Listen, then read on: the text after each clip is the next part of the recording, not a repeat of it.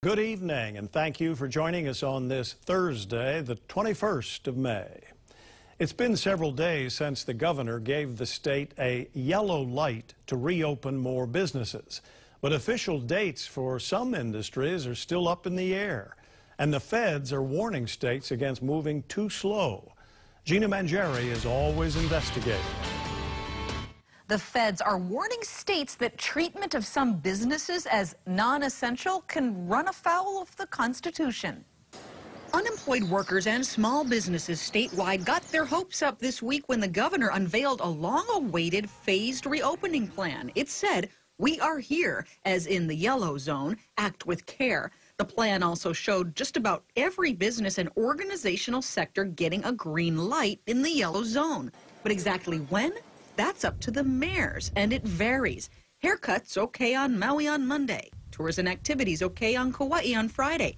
Church service this weekend on Oahu. But there are a bunch of state-permitted industries in limbo. KHON2 asked the governor how they can get approval to open. Certainly, we're working with all the counties and the various professional groups and organizations to identify any activity or any businesses that are not contained in the general proclamations. And then we'll be working with the mayors to ensure an orderly reopening for all businesses. Businesses that still don't know what to pencil in on the calendar to get people back to work. If all in that medium risk category, it would be best just to give a carte blanche opening date for medium risk. And that would be the simplest thing to do. And then let people be responsible, socially distance when necessary, and don masks and so on when they're up close. As long as it comports with the safety, protocols, it should just be a go.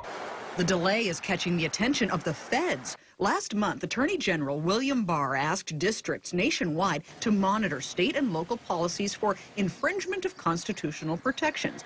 U.S. Attorney for the District of Hawaii, Kenji Price, told Always Investigating they're on the lookout. Restrictions must last only as long as they are absolutely necessary. Importantly, decisions regarding what businesses are non-essential should not be arbitrary.